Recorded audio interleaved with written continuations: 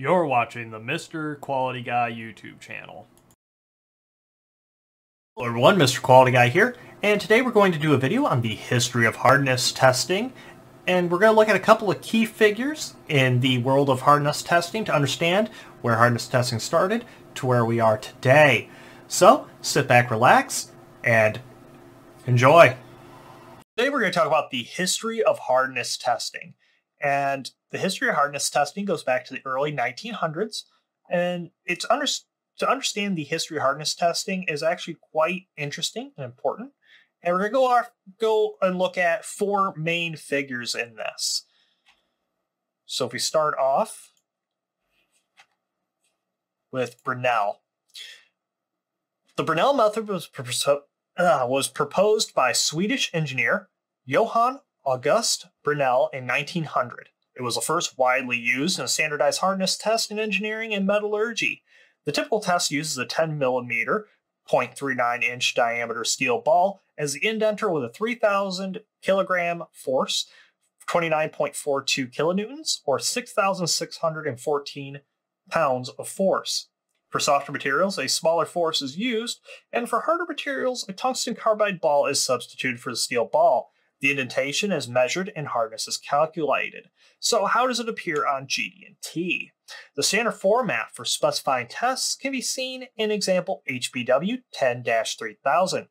HBW means that a tungsten carbide, from the chemical symbol for tungsten, or from the Spanish-Swedish-German name for tungsten, Wolfram, ball indenter, was used as opposed to HBS, which means a hardened steel ball. The 10 is the ball diameter in millimeters, and 3,000 is the force in kilograms of force. So after Brunel, then came the Rockwell method. The differential depth hardness measurement was conceived in 1908 by Vivian's professor Paul Ludwig in his book, Crudely the Cone Test. In differential depth method, subtracted out of the errors associated with the mechanical imperfections of the system, such as backlash and surface imperfections.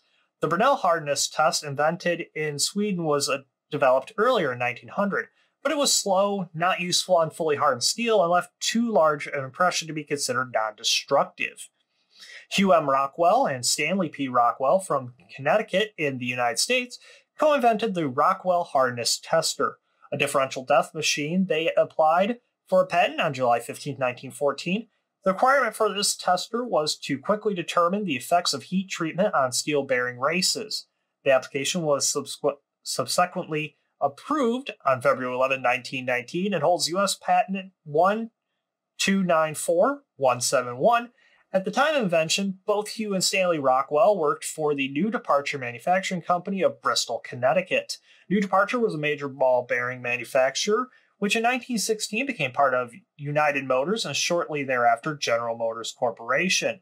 The scale which is set depending on material being tested, for example, HRA, HRB, HRC, etc. And when it comes to GD&T, you'll see the Rockwell hardness tester be set in HRA, B, or C, with a superficial hardness tester at 15N, 30, 45, or example. Plastics can also be done with HRE, HRL, and HRM, and also with twin hardness testers, you can see that. So for example, very hard steel, like chisels and quality knife blades, will come out to HRC 55 to 66. Hardened high-speed carbon and tool steel, such as M2, W2, O1, CPM M4, and D2, as well as many of your powder stainless steels, such as CPM S30V 154 and ZDP 189, are alloys that hold an HRC upward of 68 to 70, such as the Hitachi-developed HAP 72. These are extremely hard, but also somewhat brittle. Axes, you'll see about 45 to 55 HRC, while brass in a low brass configuration, we'll see an HR 55 to HR 93 in cartridge brass. After Rockwell became the Vickers method. The Vickers hardness test was developed in 1921 by Robert L. Smith and George E. Sandland at the Vickers Ltd. as an alternative to the Brunel method to measure the hardness of materials. The Vickers test is often easier to use than other hardness tests since the required calculations are independent of the size of the indenter, and the indenter can be used for all materials irrespective of hardness. The basic principle, as with all common measures of hardness, is to observe a material's ability to resist plastic deformation from a standard source.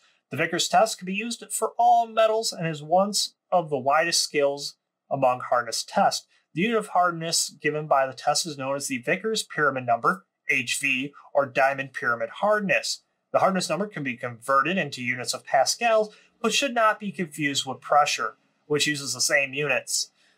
The hardness number is determined by the load over the surface area of the indentation and not the area normal to the force, and therefore is not pressure.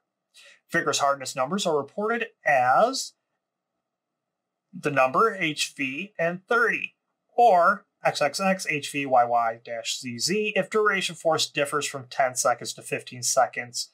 For example, 440 HV 30-/20, where 440 is the hardness number. HV gives the hardness scale Vickers, 30 indicates the load used in kilogram force, and 20 indicates the loading time if it differs from 10 to 15 seconds. And Vickers is going to be very common, but the problem with Vickers is you do have to make sure that your workpiece is flat.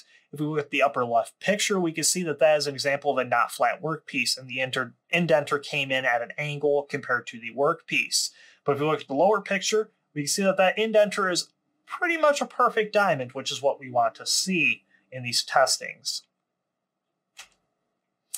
And next, though not really a surface hardness testing, it's one to be of note is the Mohs method.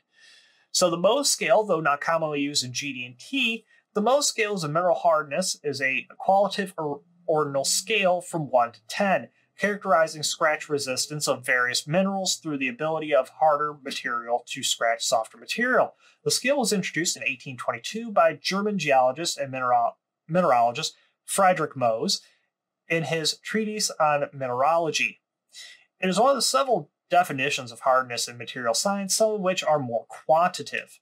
The method is comprised of hardness by observing which minerals can scratch others, is of great antiquity, having been mentioned by Theophrastus in his treatise on stones in 300 BC, followed by Pliny the Elder in his Naturalis Historia in AD 77.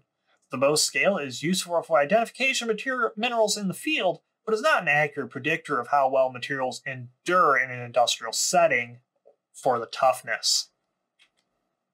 So, that is a basic history of hardness testing and some of the figures that allowed us to do this testing, which is an important tool in material analysis. So, thank you for the video. Hey guys, that was a history of hardness testing. I hope you enjoyed, and remember to hit the like and subscribe button down below. If you have any more interesting quality topics that you would like me to take a look at, don't hesitate to hit the comments button, and I'll get to them when I can. So, thank you, and you have a great day.